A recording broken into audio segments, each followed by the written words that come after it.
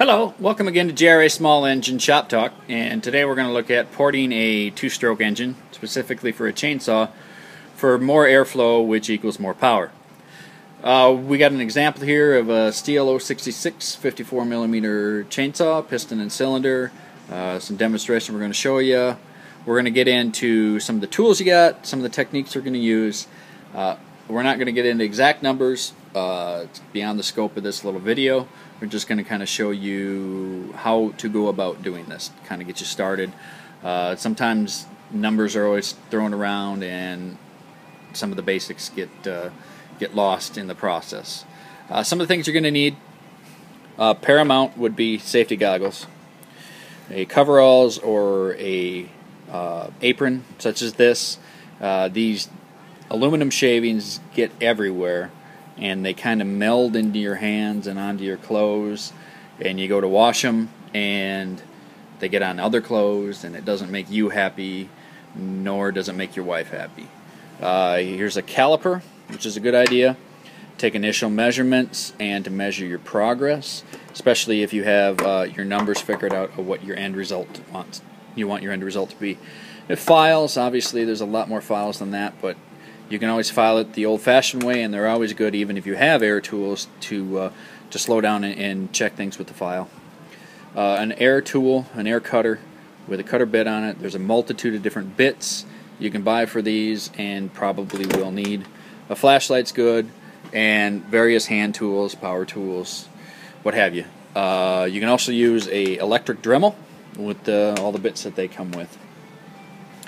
One of the things you want to do to remember is to work slow. It's always easy to take off more material, just like everybody always says, then put it back on. Here's one thing: if you have access to or can have access to extra parts, it doesn't have to be for your model, but if it is, it's better because it kind of gives you an idea of what you're going to be doing. You see this cylinder here, which we'll demonstrate on right there in the port transfer window, has looks like the wrist pin started to come out and kind of blew a hole there, which in essence will make this cylinder junk, so it's a good one to practice on. So over here we have the Stihl 066 that has been redone, had port work done, new rings, new bearings, and it doesn't look like it's in that great a shape, but it sure does cut. So here we have your stock cylinder, and here we have the cylinder that has had work done, and notice a couple fins are broke off. Not a big deal.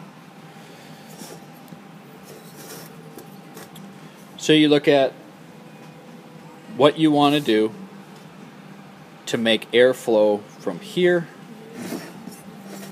to here the best you can within the parameters you have to work with.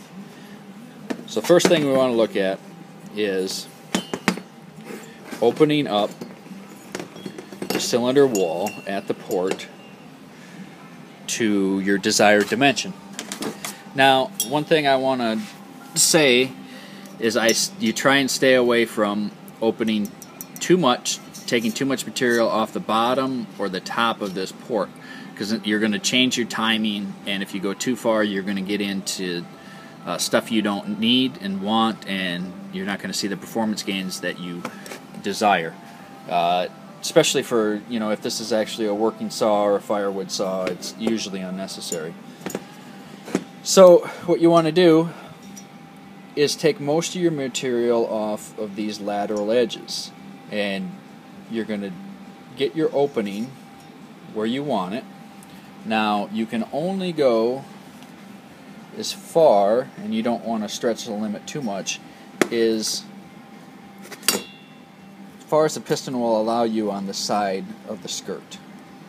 Because if you go too far, you're going to be allowing gases from underneath to escape and get to where you do not want them, and it will kill your performance. So now you got the hole opened up to where you want. You've done most of the work on your lateral edges. You've made them nice and round and smooth. Now you want to look at taking away any bit of air turbulence you can find. Now you can have the inlet side of your intake bigger than your, well, I guess you'd say outlet side of your intake, because you want the most restriction that you have right at your cylinder wall. You want to make sure that everything flows to there fine, so it gets into the cylinder. Now you're going to look at the stock cylinder and it has casting imperfections, and you look down and there's a little bit of a ridge that runs here. There's a ridge that comes out here, and you're going to see how it's going to disrupt the airflow. So you want to take your port work, you want to eliminate as much of that as you can. And if you see how these ridges are here, and on the port work it's essentially smooth. Anywhere that this air comes in, it's got a straight shot into the cylinder itself. Now you're going to do the same thing on the exhaust side, given your numbers, and you're going to want to do this what I call a reverse megaphone effect. So you want to make sure that at the point of exit of the cylinder wall is where you have the most air restriction. Everywhere from there can come out. That way you know you're getting the most air in and the most air out. Then you don't have to have it polished mirror finish, but you're going to want it smooth. You can see the difference between the two. Now you get all your cylinder work done, and you slap your saw back together, and you don't see much performance increase. A lot of people talk about porting your muffler out, which is a good idea. Rule of thumb, about 70% of area of your exhaust port. But one thing that kind of gets overlooked is there's more to porting the muffler than just taking the screen out and opening up the exit hole.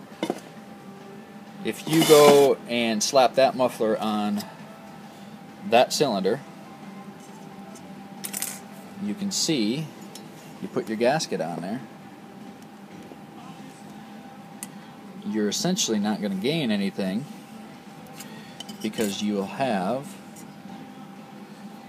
all this material here blocking the air from getting out of your motor. So what you want to do is bolt up a gasket and match it to the opening, so you can bolt it then onto the muffler and make your marks, make your lines, and match it to your muffler, so you know for sure that the air that's coming out of here is not impeded here. So the only restriction you have is the amount that you need right at the very end. You can open up your baffles a little bit to make sure that no air gets trapped in there. It's always a good idea. So there you have it. You bolt that back on and check your compression. And don't get too carried away on compression. You get too high a compression and you're either going to be hitting the top of the cylinder, or you're going to be making too much compression and it's actually going to be detrimental to the engine. I would suggest sanding your decking and putting a thin gasket on and seeing where you're at. And if you want to get more into deck height and squish, you can test that. Play-Doh works pretty good for that. Mock it up and pull it over and see how much room you have left between the top of the cylinder, the bottom of the top of the cylinder, and the top of the piston. I like to actually machine the decking. I would rather machine the decking a little bit and put on a good gasket. Some guys run with no gasket. I think it's better to run with a gasket, just my opinion.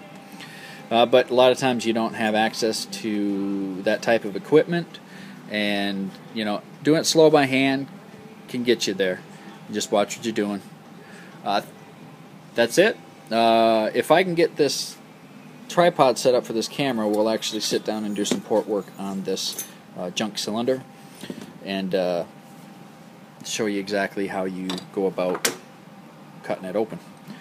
Thanks for watching. Oh, another thing, if you have an intake gaskets, you got to match your intake gaskets too. You can get into opening up your muffler, or your putting a bigger air filter on to make sure that you have enough air coming in But the main thing is to make sure that the most restriction you have is right at that point and that point, because what you want is to be able to get the air from here to here, or from here to here as fast as you can. So, any questions, let me know. Email me, contact me. I'm sure there's a few things I misspoke on and probably be well aware of here in the coming days. And other than that, good luck, and by all means have fun doing it. Thank you.